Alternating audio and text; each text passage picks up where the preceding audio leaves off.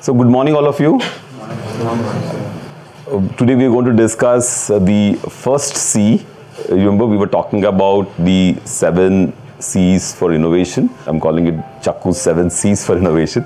So the first C is the cause. Cause is to identify an unmet need, to find out where there's a problem, and also go deep and check what the various issues are of this problem. The second one, context. The third one, fourth, fifth,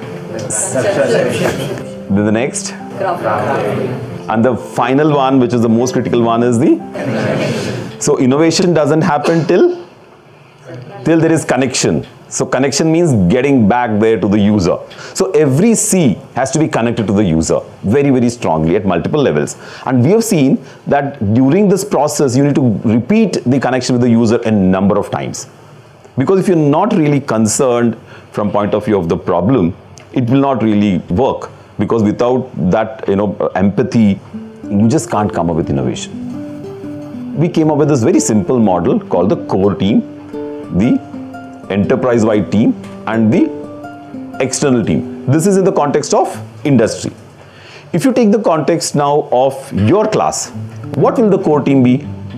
Core team will be the 10 people who are part of the team. What would be the enterprise-wide team be? Faculty on the campus. Who else? Teaching assistants. Very good. What else? Who will be your enterprise-wide team here? Lab assistants in labs. Vendors who supply equipment to your labs, all those become your people around you whom you can get to. PhD students in the labs. Okay, and then who will be your networked external team? All outside resources, industries, large organizations. Very interestingly, some of these organizations, you just send them an email, they give you loads of data.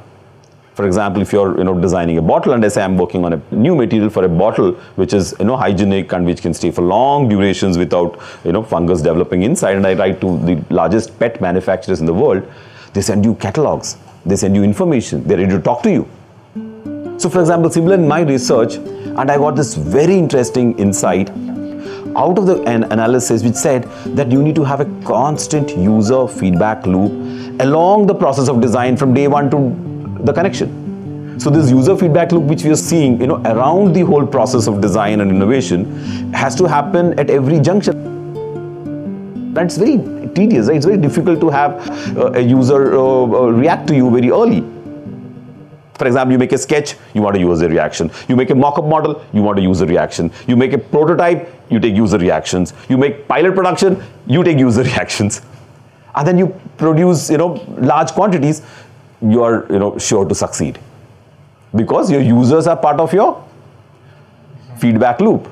Okay, so we'll see that happening in action in this project where we're working on a low cost vein tracer. What's a vein tracer? Any clue? When you go for a blood donation and they want to take blood from your veins, they need to do multiple pricks and it's quite painful. Then the average attempts in a child is 2.35, which is pretty high.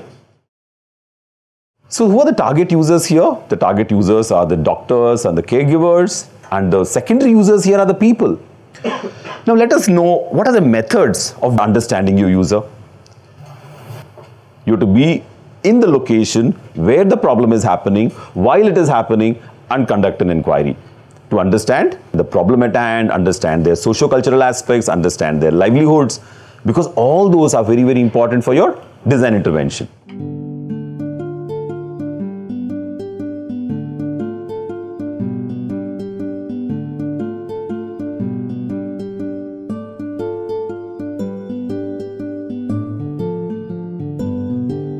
So for example, in our context of a blood bank, you'll have to be in the blood donation camp itself continuously for a couple of days to understand what happens. So what is important over here is what do you think is the output mechanisms for all this? What should be the output of these studies? Any guess?